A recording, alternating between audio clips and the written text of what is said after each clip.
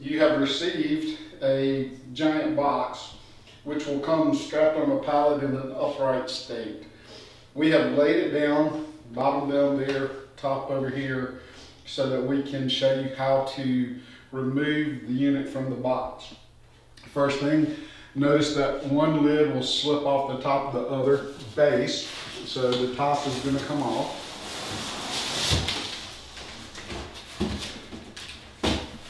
And then we're going to have some packing material.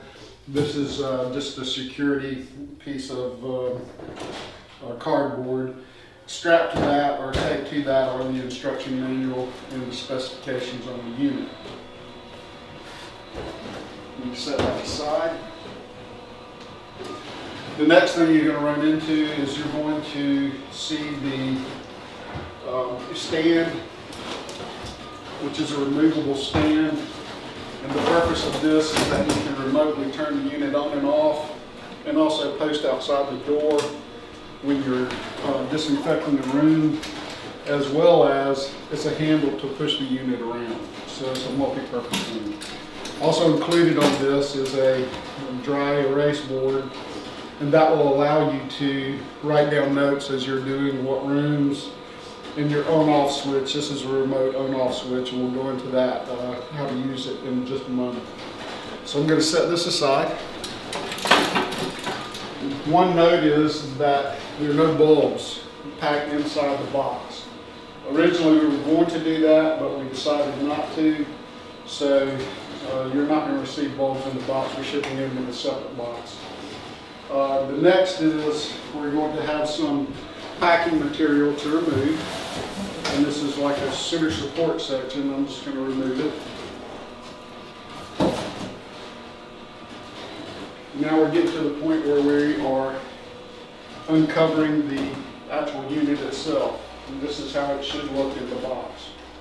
The power cord is going to be underneath everything in a cardboard buffer. Basically, there's one at the bottom, one at the top. Again, we're packing it and unpacking it, laying flat, but it's going to come shipped to you in an upright position. If you want to unpack it in an upright position, I think that's okay. It'll probably be easier to get out of the box. Since I've been handling these things, I can basically get it in and out of the box with a fair amount of ease. So at this point, I'm ready to actually lift it out of the box. Some of the cardboard may fall as I'm lifting, but that's okay. And strategically, I'm going to place it on the floor, on the casters. There's the power cord. So there is the unit. Make sure that the casters are rolling freely. They should not be locked, but each caster has the ability to put a lock on so it doesn't roll. Now we're going to take the stand slash handle, and I'm going to insert it into these uprights. The front legs, the long legs that are attached to the handle part, actually what go down into the receivers that you can see. I just slipped it in place. Then there is also a holder for the power cord. It's a Velcro strap. So just strap the cord to that, and you're basically ready to move this thing around and go wherever you need to go in order to do the disinfection. The next step is going to be take bulbs and put bulbs in place. So the bulbs are going to be shipped in a separate box, as I said before. And they will come out of the sleeves. And I would take care, to try not to touch the glass with your hands. You're going to insert the bulbs into the pin socket receivers, tombstones. There's a little black piece inside the tombstone, and that allows you to twist the light and engage it. So sometimes you have to kind of just gently finesse it in place with those. So we're going to go ahead and load up all the bulbs. It's a pretty simple process. You just have to be careful.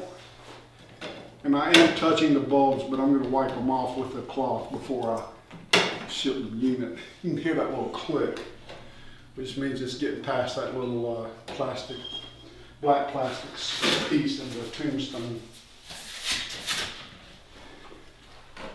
So this is going to go in. There's going to be 8 bulbs.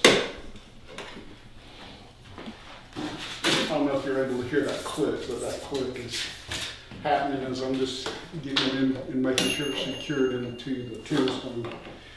What you just heard was the bell on the timer, and the purpose of that is to turn the machine on and off. When you plug it in, this should be completely off and not ticking, and that way we know that we're starting with a unit that's ready to be turned on. And I'll show you how to do that in a moment. All right.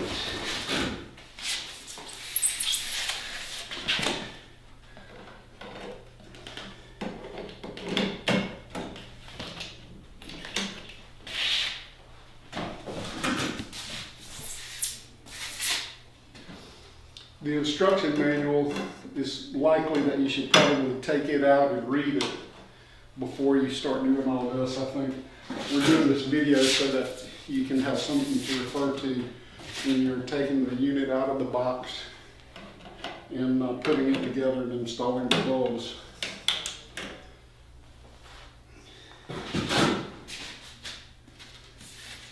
When you clean the bulbs, you should clean it with a lint-free cloth and alcohol.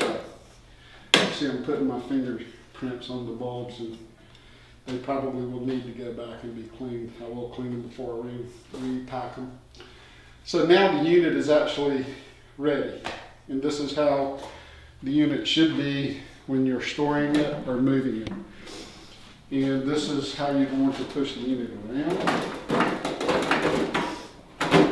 Taking care that you don't allow it to get top heavy and turn over. It's kind of hard to do, but it's not impossible. So you just have to be slow and methodical about moving the unit around and putting it where you want to. All right, so now we're ready to start the unit. We're going to put it in the middle part of the room. And what we're going to do is take the power cord off of the stand, remove the stand, fold it open, and we're going to kind of take it near the doorway where we're going to want to operate the machine from. Has a sign on it so that warns people not to enter an on-off switch. First thing I would do is I'm going to take the power cord, unwind it, and take it to an outlet. Well, before we plug the unit in, I'm going to take the remote switch and remote outlet and make sure that they are working properly. So I'm going to put the remote switch into, or the remote outlet into the regular outlet. If this green light is on, that means there's power going to the unit. So I want that light off, and I'm going to turn it off with this remote switch that's on the light card, or on the, whatever you want to call it. You can, so move this out just a little more. Now I can plug this into the unit. Now, just to make sure that the unit's not going to come on, if the timer is expired, should be on off, and you should not hear a ticking sound. That's good, because what we have to do is we have to turn on the power, make sure that the emergency cutoff switch down here is illuminated before we turn this on. So the process to do that is now I'm going to go back to the wall unit. I can either turn it on here or turn it on with the remote switch. And I know that I've got power going to the unit. Now if the emergency shutoff is illuminated, I know that I've got power going to everywhere it needs to go to. Off, on. So we're at a position now where we can actually operate the machine. I'm going to go back, turn off the wall outlet. There's no green light. I'm going to come to the unit. I'm going to turn this to the desired amount of time. Let's say for right now we're going to go 25 minutes. You can hear it's ticking now. So that when I turn on that remote outlet, the unit is going to power up, the bulbs are going to come on. Immediately when the machine comes on, it's going to go through a reset cycle. The bulbs will illuminate, all of the relays in here will activate, and it'll take a 30-second time period for the thing to actually reset and come on for the extended amount of time that you want it to come on for. So if we go over to the doorway, you might want to come out here and get in the hall because it's going to come on actually. You can hold it around the corner and see it. And just so you know, I mean, I'm telling you this, the 2 or 3 seconds that it's going to come on is not going to hurt you, but you want to avoid that if at all possible. So being outside the room, you're now able to turn this on. And I'm just going to, I'll step out here.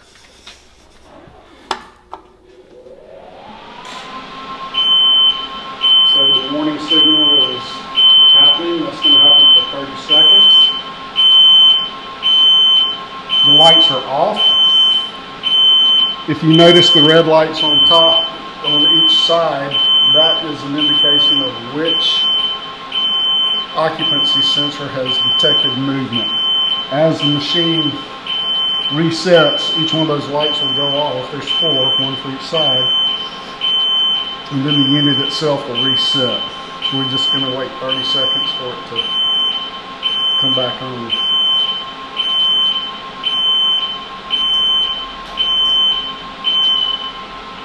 So it is now in full operation. If it detects movement, I walk in the room, it detected me and it turned off. So now we've got a 30-second period for it to reset.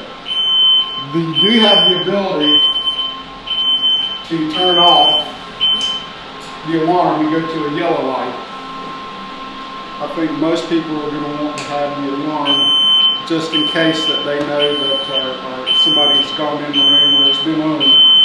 You're not in danger now.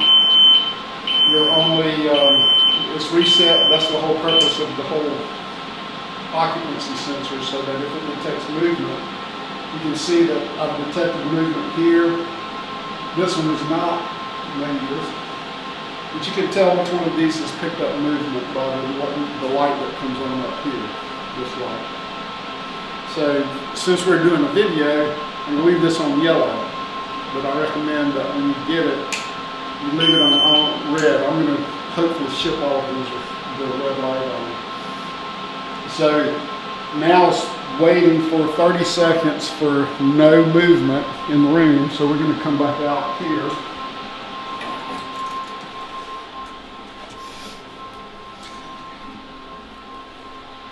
And wait another 30 seconds until the thing resets, and then it'll come back on again.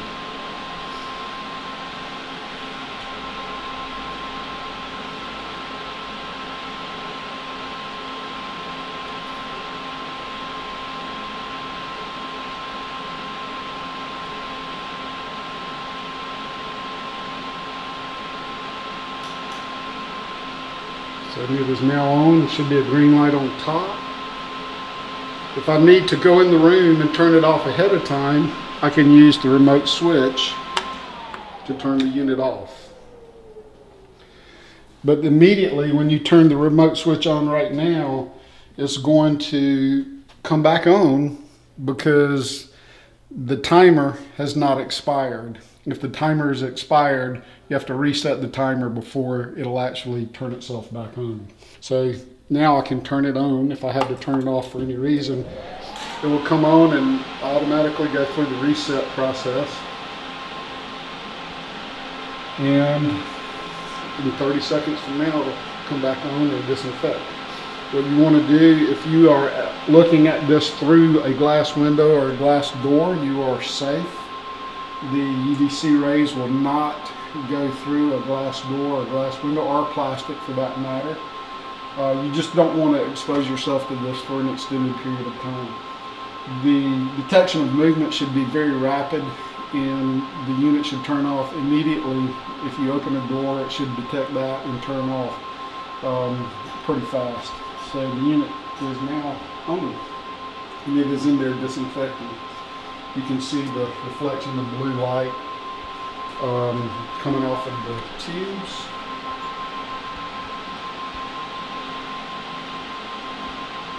And the green light on top, which shows you that everything is operating normal.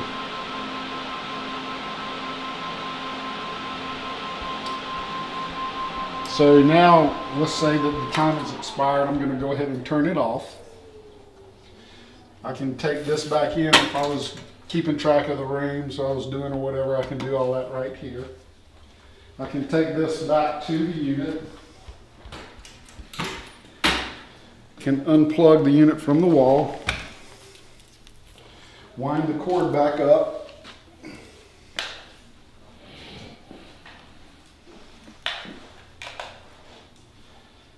I do have an additional little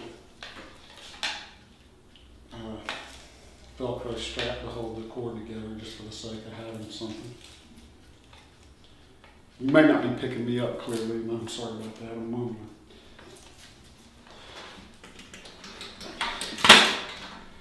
Reinsert the legs into the machine.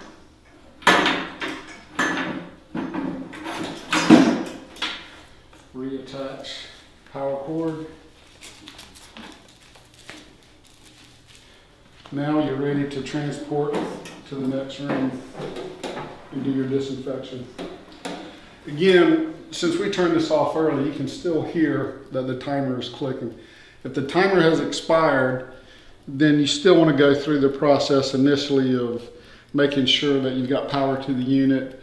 And if this is not ticking and it turned itself off, you can feel pretty comfortable that when you plug everything in, set your timer, go outside the room, then everything's going to work fine. I think you just maybe initially you just have to reconfirm that that is on the on position, which means it's illuminated. And that is it. That's your portable disinfection tower in a nutshell. And cleaning should be done, like I said, with lint-free cloths and alcohol on the bulbs. Sometimes you'll notice that they'll get a little dusty. So alcohol, lint-free cloth to clean them. The rest of it is pretty basic. You don't want to use liquids. You can just wipe it off with, usually I use a microfiber cloth to clean it. And that's about all I can think of to tell you.